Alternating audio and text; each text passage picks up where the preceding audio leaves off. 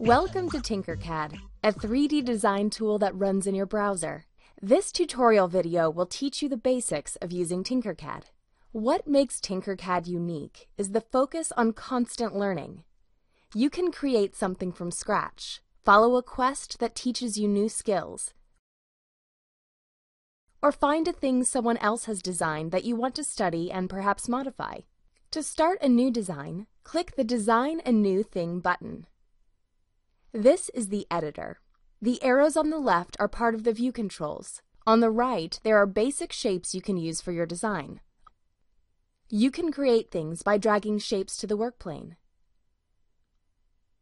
To move the view to another angle, click the arrow buttons. You can also press and hold the right mouse button down while moving the mouse.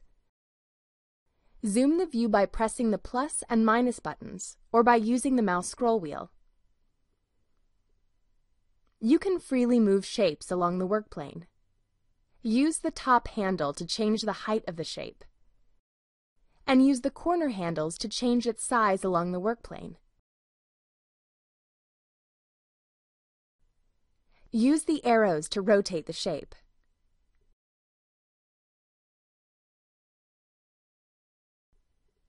Move the shape up and down by using the arrow handle on top of the shape.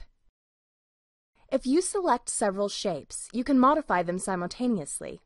Select multiple shapes with box select, or by holding the Shift key down and clicking on the shapes you want to select.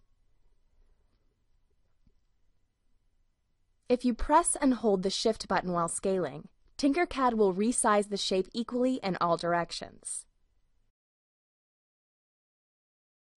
Use copy and paste to duplicate shapes. You can use any shape to make holes. Just select the shape and press the Hole button in the toolbar. It's a good idea to group related shapes together to make further editing easier. You can always ungroup shapes later. There it is! When you're done with designing, click Save and Close. After that, you can give a name to your new thing. Your design is now ready to be 3D printed or shared with friends. Design a new thing of your own and have a great time learning at tinkercad.com.